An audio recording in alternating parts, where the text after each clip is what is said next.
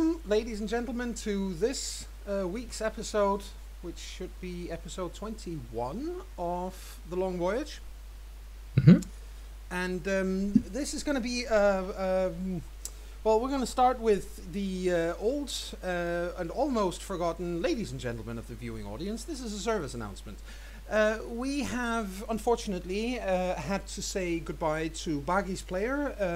This is not for any, because we've fallen out or anything of the sort, but for purely personal reasons. He's got a family, he's a family man, and he simply wanted to take more time to be with them, which is, in my opinion, the best possible reason for cutting back a little bit on the hobby. So ladies and gentlemen out there, if you have families, do not put them in second place behind role-playing.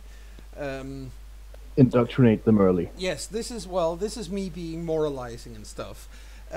We are also today going to have to do without Gilfie's player, who is unfortunately not going to be able to make it home in time for game start, which means that we're going to be here with a somewhat amputated group of 3 people tonight. However, this is the usual rule in our role-playing group, is that we will play if we can have, if we can have 3 players turn up, then we shall play.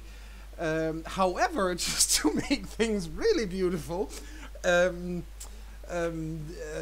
we are still going to be at least 1 player short. Ylva's player is going to join us as quickly as possible, but she's going to be slightly late. So yes, ladies and gentlemen of the viewing audience, welcome to the most chaotic start to an episode of The Long Voyage in the existence of the game. And on that note, we are going to hand over the baton to you, Chris, so you can do a recap of last time. And as you do so, I do once again apologize for the awful sound quality last week, but that had simply got something to do with the fact that we've had huge difficulties with Discord, which is the program we use to communicate with one another.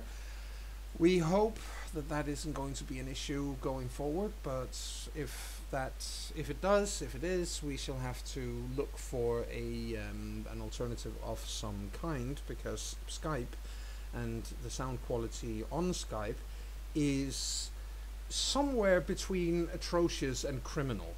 But anyway, as I said, Chris, please do take us through a recap. Yes, try and find some order in the chaos. Yes, please. What happened last time? We continued in our group to journey through the Lotus Lands and came to the... we came to a much larger settlement than we'd seen before, to a city, essentially. Yes. I believe I'm not sure how you pronounce this, Kepa? Yes, Kepa. Yes, which literally translates to awful. Yes. And we found lodgings there at well, something like an inn, but it also doubles up as how should I put this? As a house of negotiable affection. Oh, thank you. Nod to Terry Pratchett there. Any opportunity. Any opportunity. The late great Terry Pratchett. Too soon. Always. Anyway, well, point is, yes, at this income brothel, and we were treated to a very nice bath and massage. We got some nice clothes, some nice food and drink, and we were all feeling very happy with ourselves as we went off, following one of our allies who had come to the city for their own purposes. Was that Eileen? Yes, right? Eileen needed to come here to make business arrangements for her, for cloth, basically. Yes. And we got to meet with her contact there, who was who was kind of the representative of the various merchants within the city to its leaders, and talked about the whole grey situation regarding the rulership of the city and the surrounding environs, and about this, that, and the other thing that could be done, that couldn't be done, that we might be able to do while we were here. And then after that, we all decided to kind of head off and go our separate ways and do our own things. Some of us went back to the inn, some of us went shopping on other purposes, and I do believe Frody and Eileen decided to go on a very interesting sojourn to a shop that sold curiosities of a supernatural nature, or at least of a magical nature. And we met the most epically voiced creepy old dude selling all kinds of things that just, the descriptions of which just made people's skin crawl. And that was, the exchange was in depth and fantastically well done, and it just left everyone thinking, let's never speak to that man again. You're going to have to replace an order there. Yes, of course. I mean, yes. So yeah, that was, I think, I can't remember, I think that's roughly where I think we left off on that. We also left off on the note of sort of coming to the end of the day and whether or not people were going to be resting at the inn and what they were going to be doing. I think most people, bar a couple of them, of the players, had decided that they were going to make use of the offered companions that the inn provided, and those companions did not necessarily have to involve intimate relations. They could just be for a stimulating conversation, if that's what one desired. Like what an actual geisha, for example, would actually do. You know, yes, of course. Music, stimulating conversation, tea, that sort of thing. Of course. I know that most people said they declined just because they didn't fancy it. I know that I said that Sindri would because he's curious. Yes, indeed. And but he's come a long way from disliking anything foreign to sampling the local cuisine. Absolutely. Was that a double entendre there, Rasmus? It might have been. Oh dear. But double entendres are, twice as good as single ones. Ba-doom. Aha. So yes, if there was anything else, the funniest GM out there. Of course, if there might have been some things that I've missed, but I honestly can't. That is roughly it. And that means that when we rejoin you guys, we shall in fact rejoin Sindri. Oh dear. And he had gone to a drinking establishment where he had been. That's true. That's one thing you missed. That was one thing I did miss. Yes, there was some. Some of you had gone to the local rumour mill. Yes, the local rumour mill, which was not quite a dive because it was too good for that. They had too good produce there, but it was a place where people went to get hammered. Yes. So yeah. And we learned things. You did indeed learn things. You heard about some real discontent with Lord Sung, who is the leader and the ruler of the city. Yes, that was the thing we did end on. Actually, I remember now. Yes. Was that Ulva met with the son of the man in charge of the local garrison, who was interested in painting her portrait because he was a painter, not a warrior. Oh, we'd forgotten quite a bit actually, but yes. She did meet with the young man named Tang Chao, and he, in fact, this young fellow, who had taken her back to his studio and had painted her likeness. Something which Ulva initially had difficulty understanding what meant, and when she saw what it was, she was quite taken with it because it was obviously very impressive. And I think yes, and that means that she went there, but that left that did leave Sindri on his own. Probably did.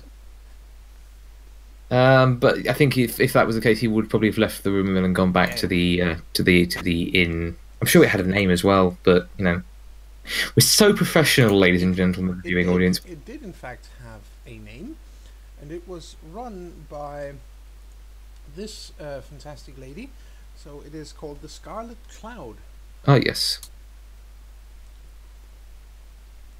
which is like a slight, I believe, is like a posher way of saying the red mist. Yes. So it's a place where you get very angry. Well, it is slightly higher up than mist. It has risen above a mist. So it's it's like that kind of rage you get when you're actually really quite calm. It might be, yes. I'm thinking something entirely different when you say mist. I wonder why. Anyways. Yeah. Yes. So, yeah, Sindri will go back to the Scarlet Cloud. Yes. And, well, once you are there, I mean, you have your room. There is one of the employees in the place who turns up pretty much the moment you set foot in the place and asks if there is anything you require or that you would like. You know, just to be on the safe side. I think he'll ask for. I don't think Sindri's had tea yet, but he'll ask for a drink of. Yes, he would at least know what tea is from Lanwan, where quite a few people had it. So it's up to you whether he has tried it. But yeah, I think he will try it simply because he wants something to drink that's not alcoholic. Yes. And let's face it, this is still a sort of pre-medieval setting. I can't imagine that clean running water is available to all and sundry. Well, can I ask? I mean, he could, but in his case, he's definitely still going to be asking for tea. Yes. Well, he is obviously he is served tea. They ask if you would like it in the common room or if you wish to have it brought to your own room. The latter. Sindri would like to enjoy some private time. Yes. Well, they have no problem with that. They bring the food or not the food, but the tea to your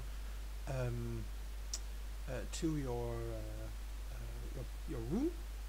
And seeing as you are clearly foreign, the young lady who brings it up there asks you if you would like. She asks if you would like for her to, prepare it so that it is, made correctly. He nods. He's curious about this because he has also heard that apparently there's some damn stupid ritual they go through to make it. I mean, just make it. It's a drink. What ceremony do you need? She doesn't go through the entire ritual unless that is what has been agreed upon. There is a tea ceremony, a tea ritual, but it is not. It is, as you say, it's lengthy, and tea is also something that you simply drink. So she simply makes you tea and leaves it for you and retreats, and yeah, there you go. Excellent. He's all rather taken aback by all this strange new stuff, and I think he will get his first. He'll certainly try it. I mean, he'll be smart enough to realise that it's clearly hot. There's steam coming off it.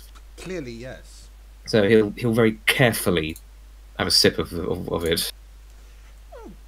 It is. It has this taste of jasmine. It's a taste that you would have clearly or definitely tried in Lanwan, if nothing else. And the Fat Goose, did they use jasmine? Yes, they do. Excellent. So yes, that would be where you you would have familiarized yourself with that particular flavor. It is it's refreshing and pleasant, like tea is. It's again, as I've said before, this is green tea. Yes, I mean, yeah, it's a new sensation, and it certainly feels weird for Sindri. It's got him all very introspective because, as was mentioned, before this, he has been very dismissive of other cultures as all being strange and unnatural, even as sort of being something to be afraid of, or to scoff at. And now that he's sort of developed a taste for actually trying new things, he's, aside from the fact that he enjoys it, it's leading him to really think about himself quite a lot. He's not. It's weird because he's not drunk or high, but it's getting him philosophical, and he's not used to that feeling. No, of course. He's used to just getting things done. Well, what is he musing on while he's sitting there, if anything in particular? How far he and his friends and his shipmates have come about his duties to his friends, his duty to Orma, his duty to the Raven Lady, and the fact that he still feels a little bit bitter about the fact that he's being asked to essentially perform a duty to the Raven Lady for the Raven Lady behind Orma's back, because again, this ties into his flaw of which we got for his character, where he's loyal.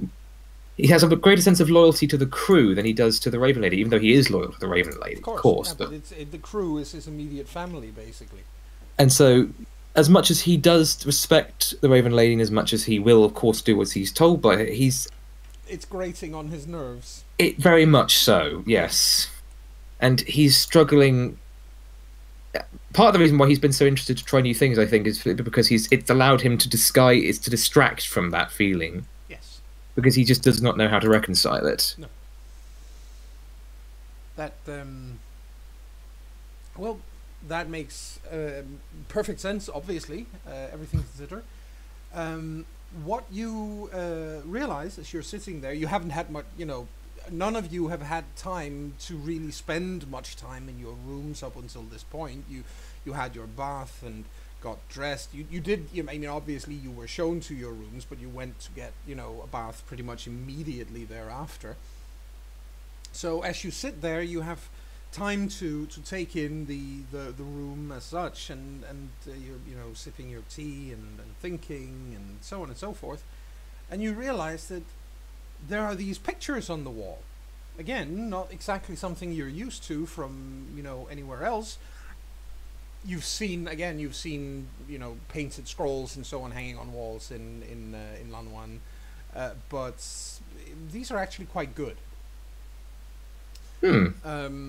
Again, this is not a bottom feeder establishment. It's a nice place that caters to decent folk. But you do actually give me a perception sight, which should be pretty easy for you. Should hope so. This is where he fails it horribly. Perception vision. Yes. No, I think that's a pretty good roll. And I think I just lost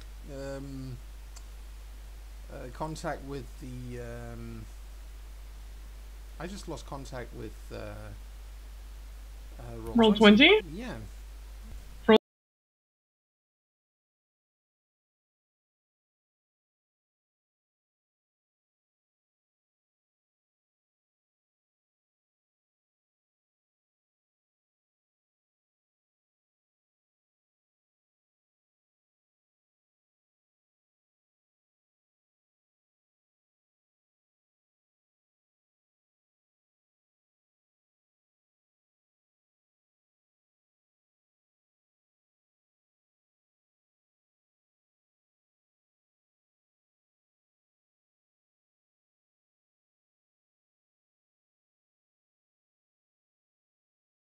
These the same with roll 20? No, it was, as I said, my computer is frozen. It's not. It's. Well, if it was just the roll 20 thing, maybe it would have been your internet, but everything else is okay. It was my entire computer.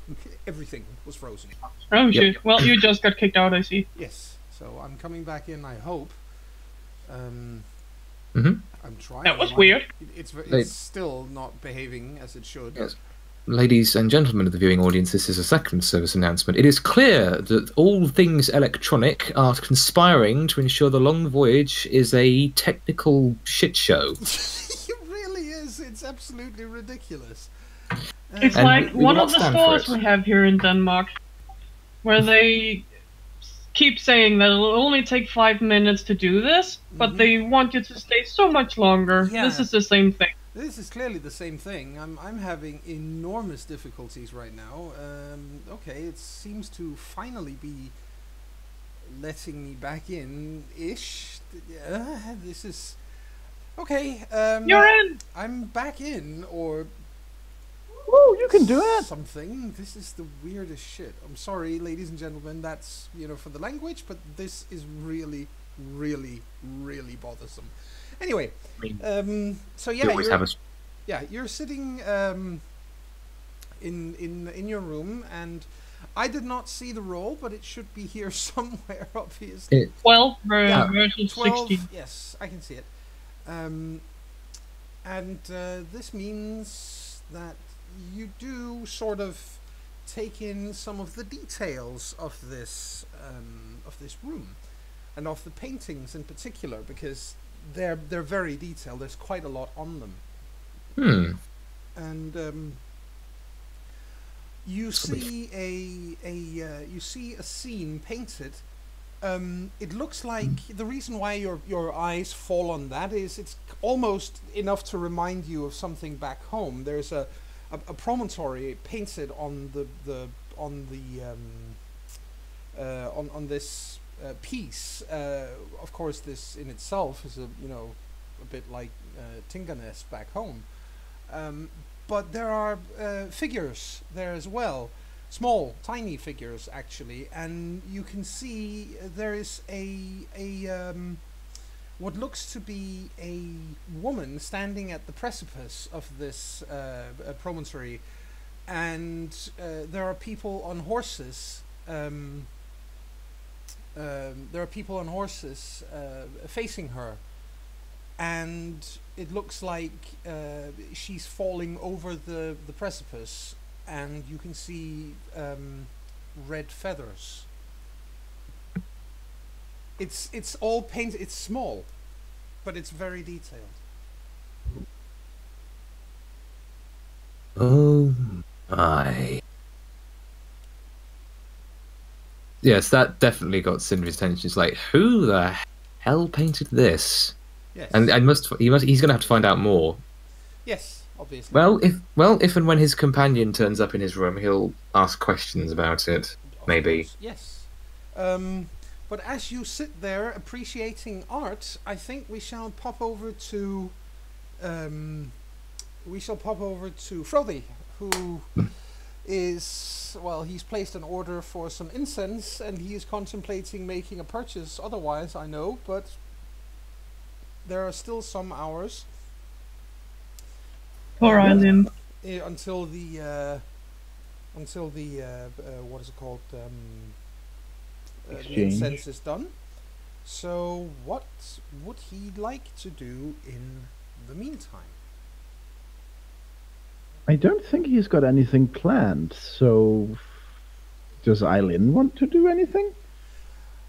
She's taking care of what she needs to take care of, but she's quite interested in knowing if there is anything you would like to do, because you've been nice enough to accompany her as well, so, quid pro quo and everything. But honestly, I think she paid that back by talking with the creepy old man. Yeah, I think so too. Yeah.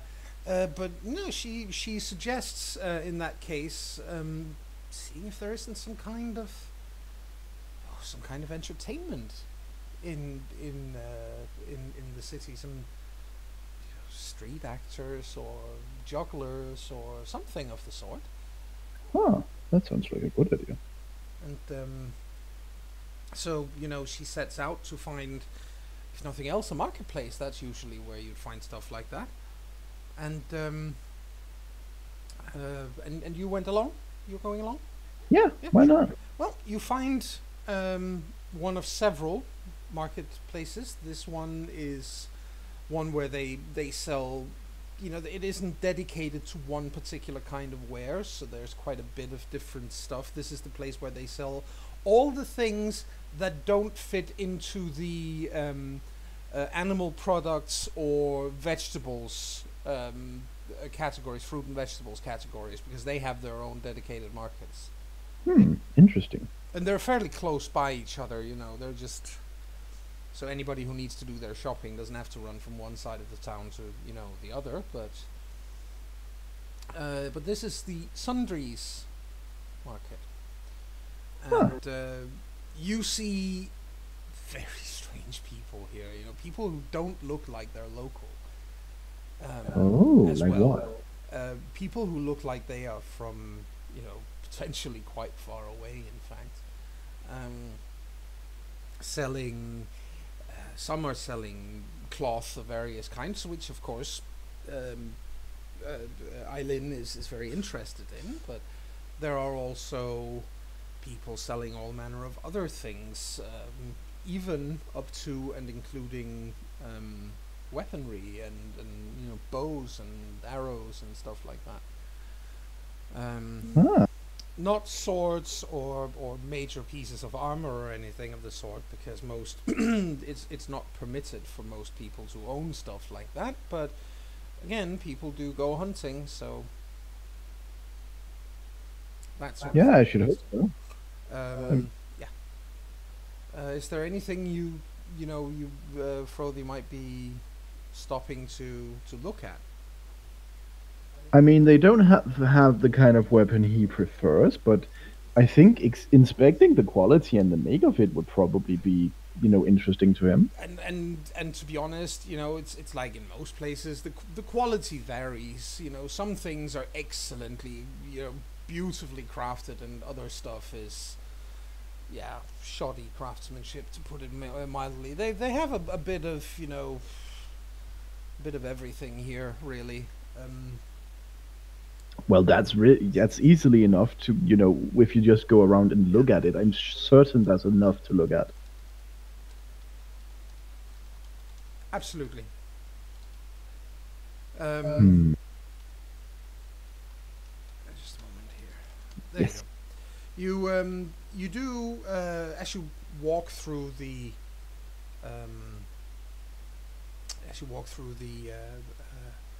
square.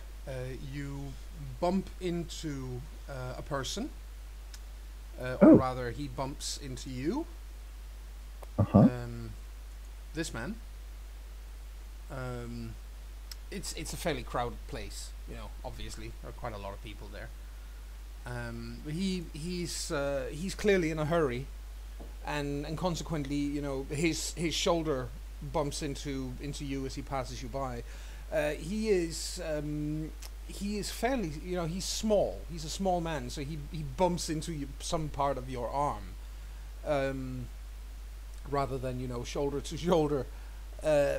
But he does, you know, look up and you know, his eyes go wide for a second, and he's like, clearly he's never seen anything quite like you. And again, obviously, you're garnering a fair amount of attention here. But I think as soon as the man looks up at him, Thordy does, you know, excuse me. Yes, and he actually, when you say that, he you know, bows his head politely and says, no, I was the one at fault. Please pardon me for my inattentiveness. And then he hurries to you know, to continue on. What makes you, or what makes this a situation of note is the fact that when he leaves, Eileen is looking. She has a curious look on her face. Mm-hmm. And she, you know, her eyes follow him as he disappears into the crowd. See something you like? She smirks and no, but there is something about that man. I don't know what it is, but he might have looked a little disheveled, but he's important. I'm not sure why I think so, but I can just, there's something about him. Well, there's a lot to be said about intuition. Want to follow him? You know what? Yes, I think I would. Well, then we're following him. I mean, I think Thordy might be a little cocky, but he does feel like he doesn't have that much to be afraid of right now.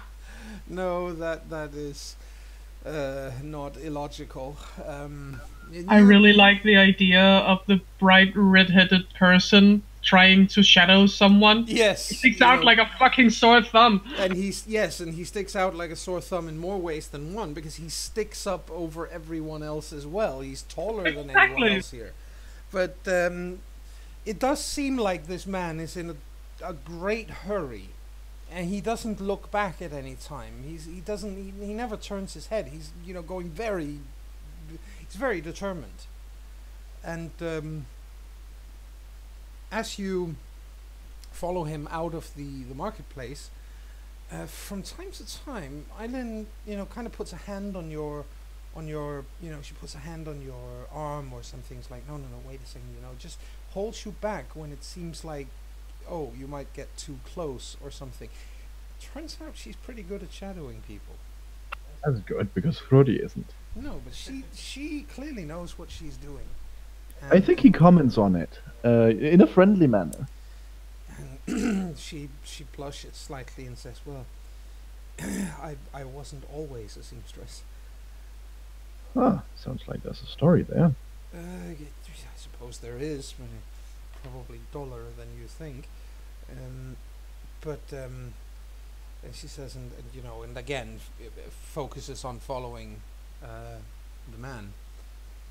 And he he heads to a nice looking house elsewhere in the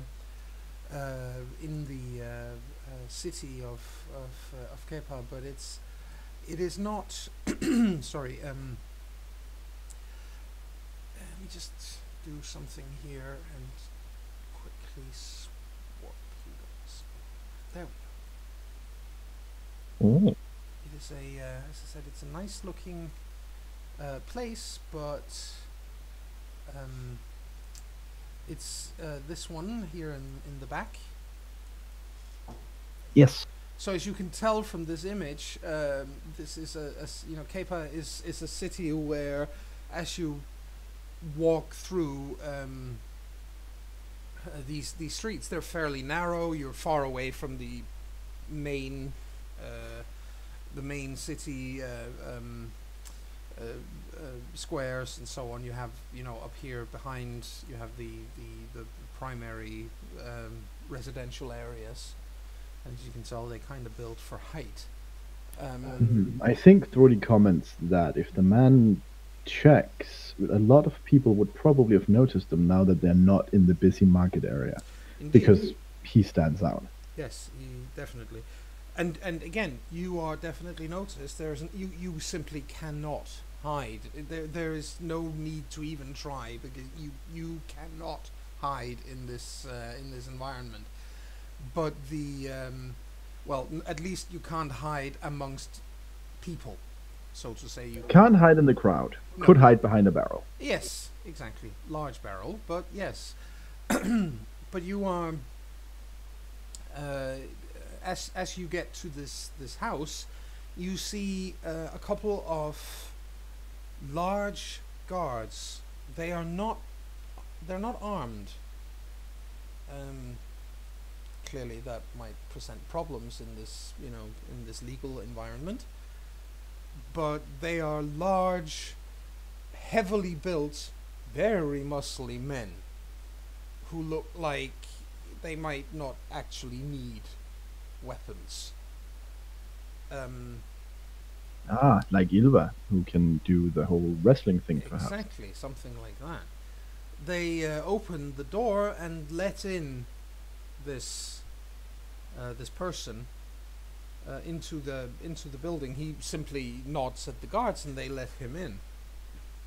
And Eileen is she frowns a little and says, "This is strange. I don't know. I just have this weird feeling about this." You know where we are? Well, I've been to Kepa before, and I know this is not This is not a particularly rich part of the city, but it's not poor as such either. But that house is, it's rather nice. Whoever lives there has some wealth. More so than is normal. It's a little out of place in a sort of, this area is probably for people on the lower end of society. Well, I don't think we can just walk past the guards. So, what now? Well, for one thing, I guess we need to find out who actually lives here and see if we can find some excuse to get in. Yeah, I don't know if you have traveling seamstresses, but You do, but I'm an awful liar. that's strange. You're so good at sneaking around. Yes, that's not necessarily the same thing. No, I just find that people who are good at one of them usually are good at the other. You know, for when they get caught. Yeah, true, but no, I'm not good at it. Well, I don't think we can count on my ability to. I guess we could ask around and figure out who lives there. Yes, that's. You should probably talk. Probably a good idea. Otherwise, they're gonna hear that there's a very large, strange-looking man asking questions about who lives there. I'm not that strange looking. For these people, yes, you are. You have red hair, Frody. Well, maybe my mother was an Oni. My grandmother certainly could have been. See, that in itself would make you very strange. He chuckles and shrugs. But let's, sure. She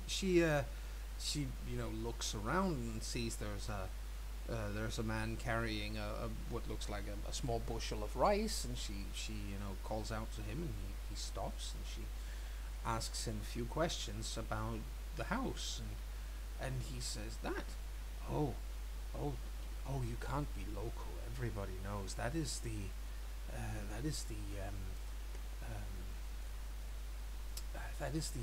residence of the Dunn family. They live there. The sisters or something else.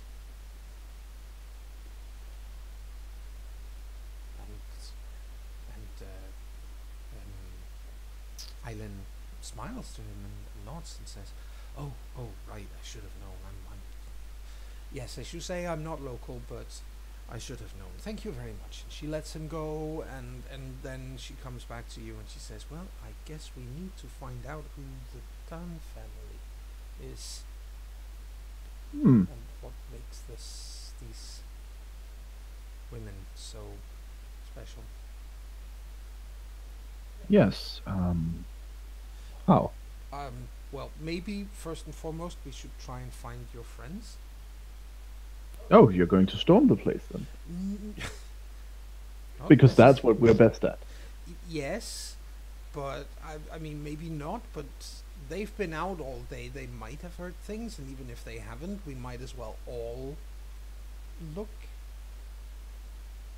for information. I mean, sure, we could probably figure this out, but if the people up there are not friendly, there is only one of you, and I can't fight. Oh, don't worry about that. You just run away and I'll try not to. Oh, this city looks awfully flammable. I'd really prefer it if you didn't burn anything. Me too. I like this place. It's very nice looking. But innocent people will get very badly hurt, even killed, if you set fire to it. Well, I suppose I'll have to rely on my Southlander swordsmanship. He rolls his shoulders and looks ready. Okay, yeah, well, I guess. She says, that's... Sure. Well, if you have any ideas, I'm certainly open to them. I had an idea, but it's not really related to this. I just thought, well, maybe I'm employed as your bodyguard for the time being. Oh, and you mean that then I walk up there and offer my services? I mean, that's an option. Sure, we can try it. But if you'd rather, we can go find the other string. No, actually, that's. I mean, the worst thing they can say is no, thank you, isn't it? Yeah. What title should I address you as?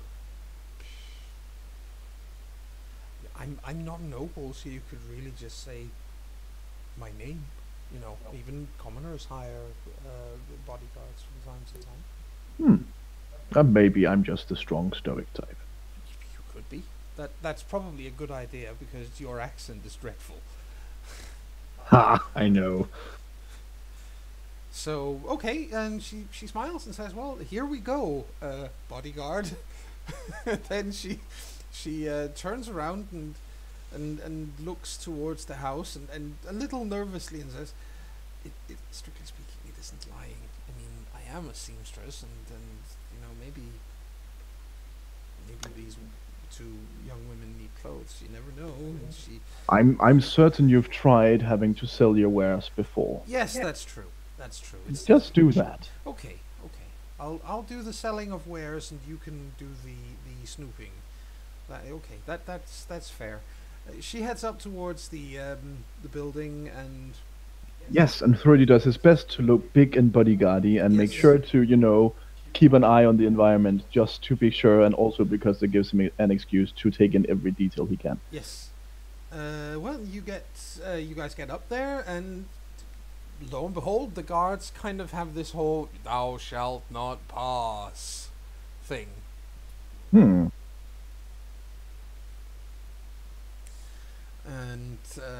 Eileen steps forward and bows very deeply, very respectfully, and says,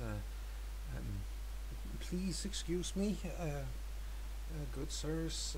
My name is Eileen. I'm a seamstress, and I have been told that the Dunn sisters. I'm not from K-pop, but I am looking to expand my base of customers, and I'm told that the sisters are something else, and I'm wondering if they might be interested." And one of the guards immediately is like, "No, you do not have an appointment. Go away." The other guard is saying, "Well, I suppose we can ask." And the first guard is like, "No, they don't have an appointment. They can go away." And the second guard's like, Stop being so," and he uses a word that you're not quite sure what means, but you're pretty sure it refers to a bull's testicles somehow. Yeah. And I take a second to glance at her just to see what her reaction to it is. She blushes. And in that case, I memorize the word. So he says, I'm going to go in and ask if perhaps there's an interest. However, that man is armed. He's not bringing his weapons inside. And the first guard nods and says, "Well, you go in and I will keep an eye on them." And then, well, the second guard goes inside, and Eileen smiles and looks up at you and says, "Well, I'm certain if we get inside that my bodyguard here would not have a problem, leaving his weapon at the door." And Thrody leans down and, in not whisper, but in a low tone of voice, tells her that Southlanders are very much not fond of losing their weapons. Not that he's unwilling to unarm, but he needs someone to make sure he gets it back because it's Southlander make. Yes. And she nods at that and says, "Well, obviously, yes, you would be, you wouldn't be giving them your weapon. You would just let them, safekeep it while you're there as a visitor." So long as they actually keep it safe. They will. I am absolutely convinced of that. And the guard does actually, you know, he eyeballs you a bit, and then he says, "Where is this Oni like beast from?" And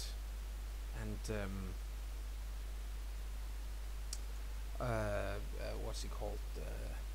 And the Eileen says, "Well, he is a traveler from a very, very distant land, who their ship arrived at my home, where I live normally, and they have become friends of the whole community, and now they have agreed to accompany, well, not only me but several others on a long journey through a long journey through through these lands and further on, well, to everybody's benefit, really. They are magnificent warriors." And the guard seems to be perfectly satisfied with that answer, and he says, "Well, we shall see what the ladies feel about a visit." And he's only just basically said that when the second guard comes back out again and nods and says, "So long as the great warrior disarms and leaves his weapon in the care of the steward of the house while he visits, you are welcome to enter." And Eileen, who is incidentally still bowing, says that is perfectly acceptable. Thank you very much. And then she stands more upright and goes in goes into the building, and you can follow if you so desire. Of course. I imagine there's someone in there ready to take my weapons. Yes, there's a man inside. He is in his mid-30s. I think they should be happy I'm also unarmored currently, because otherwise I'd look even scarier. Yes, but he does, you know, he holds out his hands, both hands palms up, so you can place your sword carefully in his hands. He takes it seriously, there's no question. Right. And he's quite surprised at the weight of it if when you give it to him, because it's a sizable weapon, obviously, compared to what they normally wield around here. He does look impressed, but he takes it to a low table where he immediately wraps it in a piece of cloth, and then he sits by it to make sure that it's kept safe. That is acceptable. And while we shall hop from there and over to Ylva, because then we can deal with what happens in there a little bit later. But Ylva, you have had your picture painted. Yeah. Yeah. What you do now? Hand him the box. Oh, right. You had... That's right. What was that again? It was a little box made out of a bone. Probably a bone from a big fish or something. Of course, yes. That was in trade for the picture. And her daddy carved, and he is rather good at it. Yes. It even has little hinges. Yes. And he is very very happy with it. You can tell his eyes kind of almost glow when he takes it, and he asks you if the carvings on here, because they're so unlike anything he has ever seen. style he's completely unfamiliar with, obviously. So he asks if this is if this is typical of how you would, you know, carve wood or other materials where you're from. It is. We have different animals we carve, obviously. Of course. That you have on that thing is dire wolves. Dire wolves? Well, we have wolves, but I take it these are somewhat different? Yeah, they are larger. Oh, how large? She indicates the length and height. His jaw drops, and he's...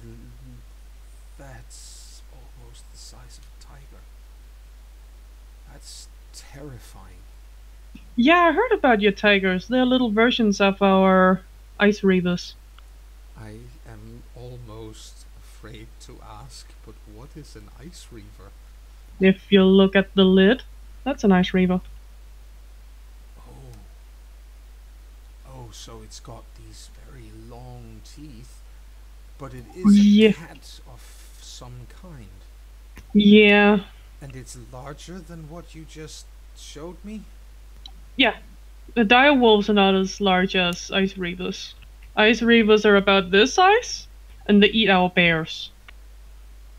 He doesn't doubt your words. He's too polite to do that, but he does look scared. That would be a terrifying opponent. It is. Most Southlanders does not want to meet one. I can definitely understand why. And I mean, you are physically impressive people. But that does sound truly horrifying.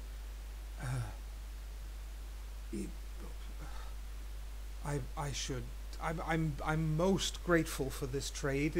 This is a real treasure for me, because you see, he says, and lights up in a warm smile. He said, for an artist, it is always important to find new inspiration, and this is such a different way of using form that there is so much energy in this. Oh, you remind me of one from my group. Oh? His name is Gylfi. He's a healer. He always looks up new medicine in every city he comes to. That is a noble pursuit, and wise, particularly from a healer. Has he found new medicines in the Empire that he can use? I'm actually not aware yet. Okay. He says, and tell you what, why don't I have an idea. Come with me, he says. I will show you something. She walks with the man. Yes.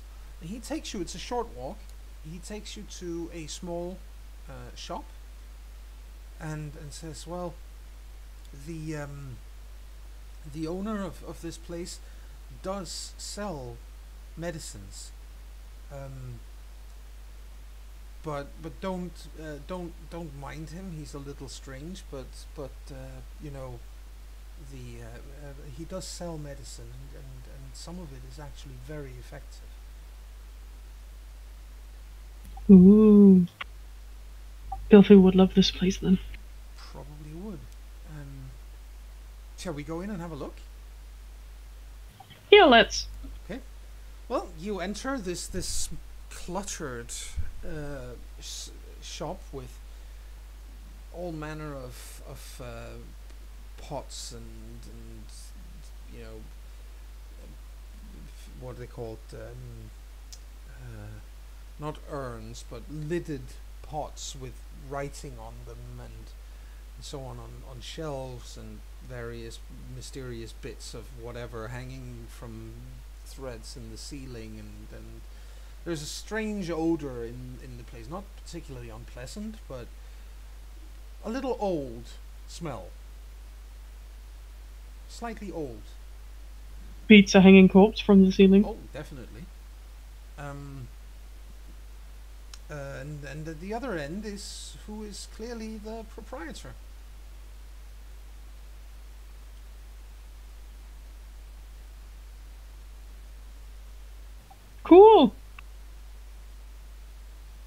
So, what you do? Well, Ilva knows nothing about medicine. No. But she is looking at the different things. A lot of strange objects. There's one place with eyeballs in some kind of liquid. They don't look like human eyeballs, admittedly, but, you know, yeah. She stares pointedly at them for a moment, yes. then looks back at Zhao. What do they do? I think you'd have to ask him, he says, and points to the man at the table on the other end, who is sitting there smoking something very nice smelling.